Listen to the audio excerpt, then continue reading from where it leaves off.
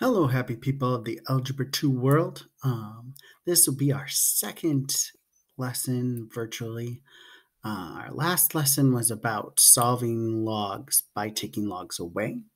Today we're going to be solving by putting logs back in. So our equations last time looked like you had the same log on each side.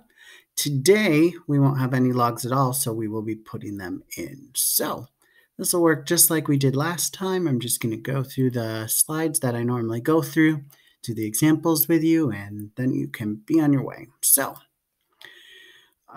for this first slide, I don't really have to write any examples down, but you might want to pause the video to write it down to know what we're doing and what the problems we will be doing look like. I'll pause now so you can do that.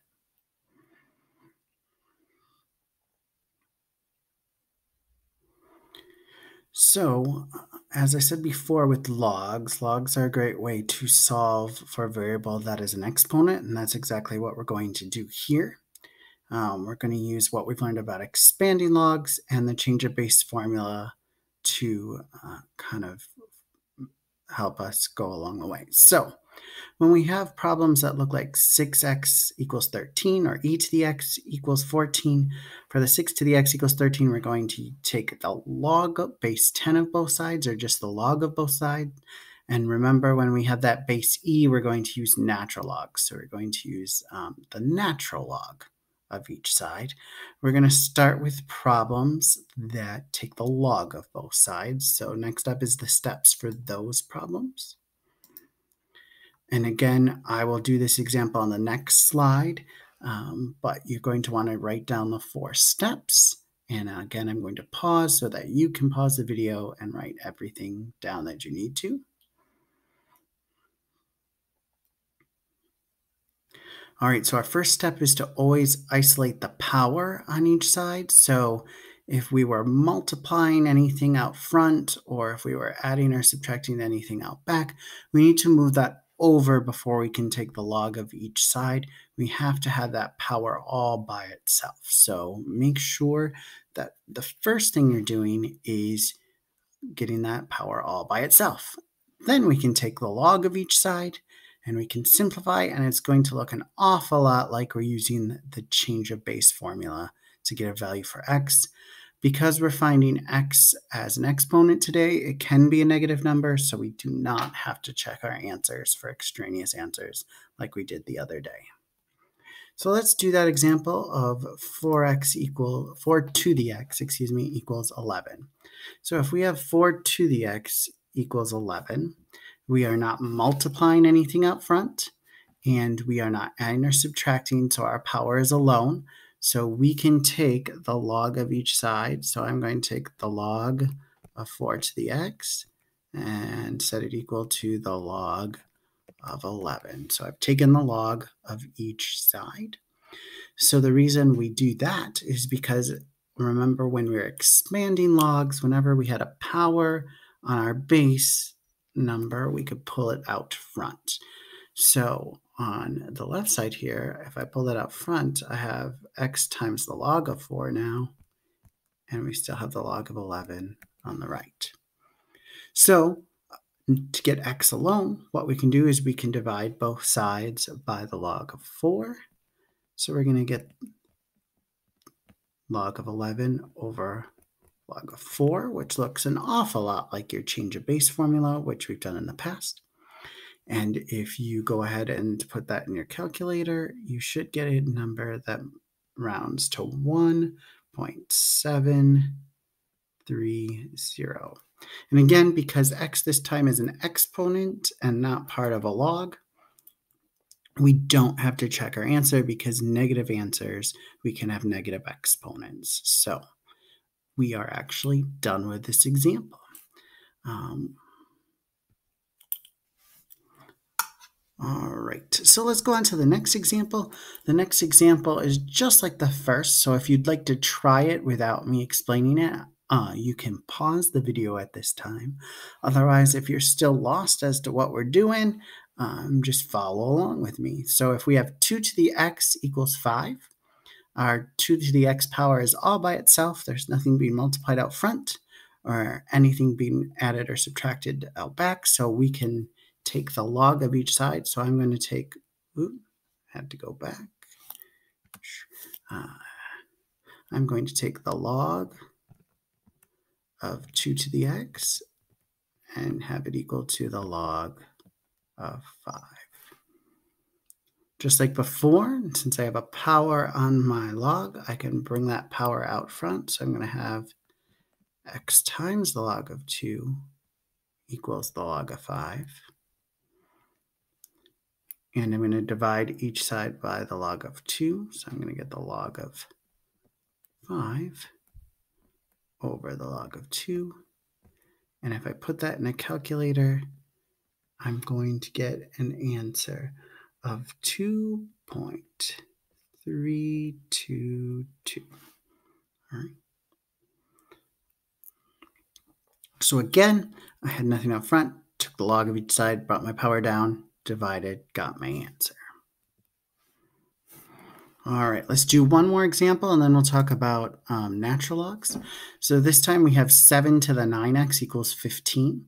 Our power is still alone, but this time we're going to have a number out front of our x. So we're going to have one extra step, one extra dividing step. So since our power is alone, 7 to the 9x doesn't have anything added, and we're not multiplying anything out front, so I can take the log of each side. So I'm going to take the log of 7 to the 9x equals the log 15.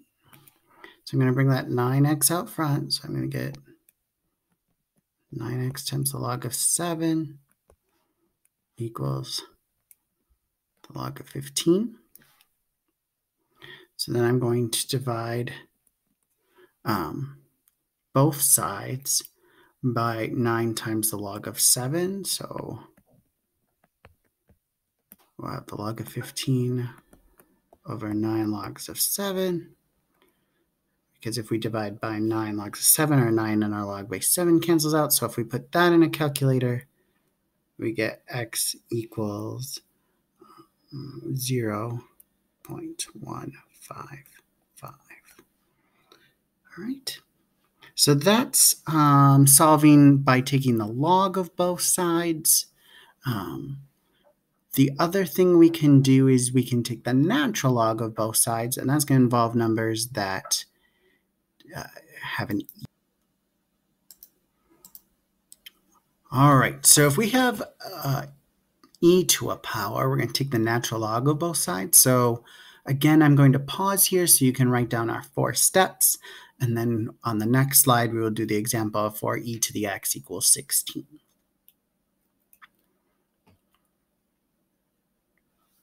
So just like before, when we wanted to get our power all by itself, now we want to get the e to exponent all by itself. And then we can take the natural log of both sides and we can simplify and solve for x as before. So let's try that with 4e to the x equals 16. So if I have 4e to the x equals 16, our e part is not by itself yet. So I'm going to go ahead and divide both sides by 4 so that I get e to the x equals 4, dividing both sides by 4. We could not take the natural log yet because then we would have to do some crazy expanding and we wouldn't know what to do. So that's why we're dividing our 4 over first, and now we can take the natural log of each side. So I'm going to take the natural log of e to the x and say equal to the natural log of 4. So what I can do now is I can bring that x power down. So I have x times the natural log of e equals the natural log of 4.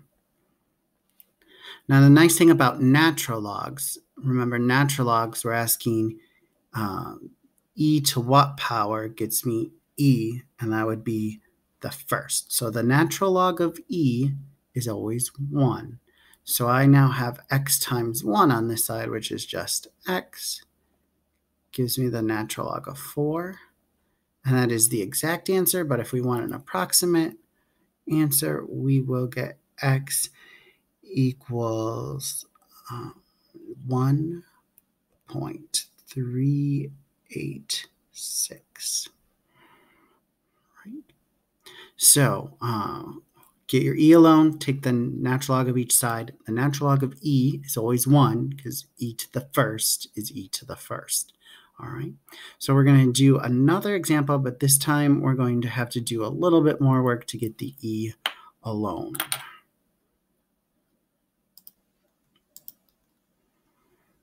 All right, our last example has 4e to the negative 0.3x minus 7 equals 13. So we have a couple extra steps in here.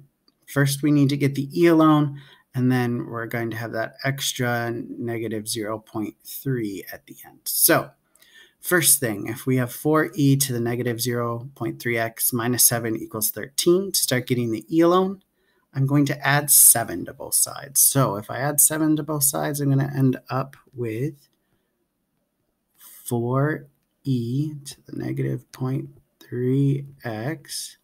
I added 7, so it should equal 20. Right?